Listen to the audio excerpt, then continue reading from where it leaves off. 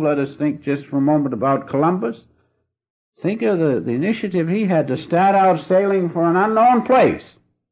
He must have had truth behind him. He must have felt God in him, and he had the faith to know that God would guide him. So he used those cardinal requirements, the ABCs of initiative. When he started out, he had truth.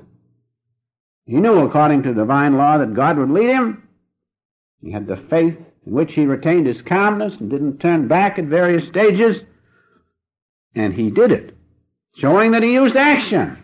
If he'd had that great dream in his mind, he probably did for a while, but he got it out into the realm of realization of his dream. And he performed action. Take the case of Lindbergh. I think that's one of the greatest. Think of the faith and the realization of divine law within him that God was with him. And finally, think of the courage it took to put it into action, which he did. He used initiative. Why? Because he used those cardinal requirements. Truth, that God was with him. You read his book, you will see he knew that. Faith, in which he had the calmness to calmly plot out his course. And when the different emergencies came up, he handled them as you read in his book. Why? Because he was one with God through faith. And the greatest thing, he did it. He didn't just keep it here. He did it. He put it into action. So there you have a couple illustrations of one of the definitions of initiative. A first move. Be different from somebody else. I think he was the first one, wasn't he, to fly the Atlantic alone? From New York to Paris, took lots of initiative. It took lots of those three things: truth, faith, and action. So we must do that in our daily life. Going on now to another phase of self-reliant enterprise, which is an illustration of initiative. Take the pioneers. Pioneers in all walks of life. They have to have initiative. Otherwise, they wouldn't be pioneers. It's a difficult course. As the Master used to say about self-realization, he says pioneers have a hard time. I'll say they do. If you had known what the Master went through in the early days and those who struggle along with him, you would realize it takes these three cardinal requirements of truth, faith, and action to push it forward. So, any self-reliant enterprise means an expression of initiative as the establishing of self-realization fellowship. And then we take other instances like the settling of America. Those people felt the truth within them.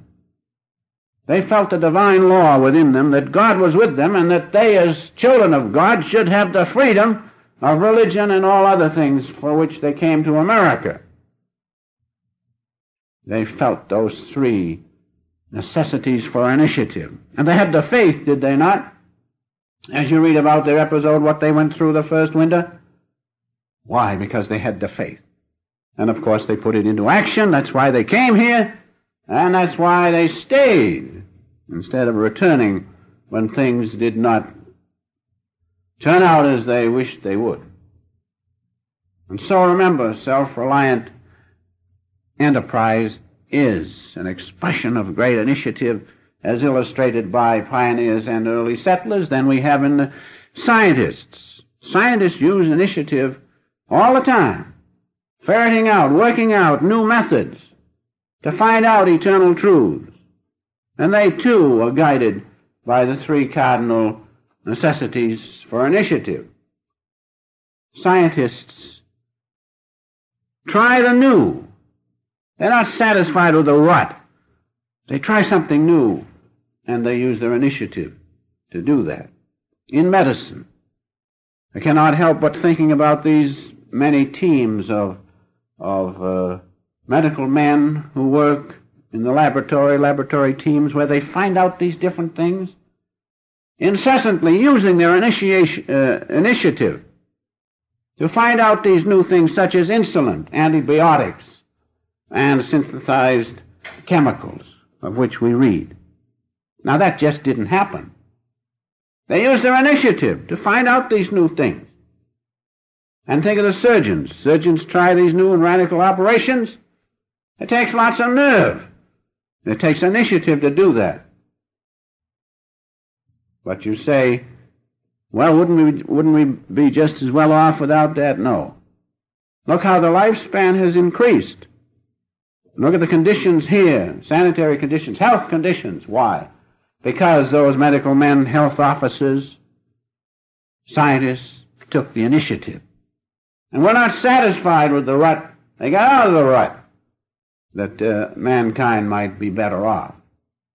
And so we have there several illustrations of the courageous initiative of scientists or any self-reliant enterprise. Now going on to the next one, to get out of the rut. To get out of the rut, it takes initiative, doesn't it? It's very easy to sit down and just be like your grandfather was or your father and your forebears and say it's good enough for them, good enough for me. That's no way. As I have said, what if all the scientists felt that way? What if all the health officers felt that way? And these laboratory teams felt that way, did nothing. We're much better off. There's no question about it. Especially when we consider the lifespan, which has increased quite a few years. Why? Because they took the initiative. And so they didn't stay in the rut, they got out of the rut.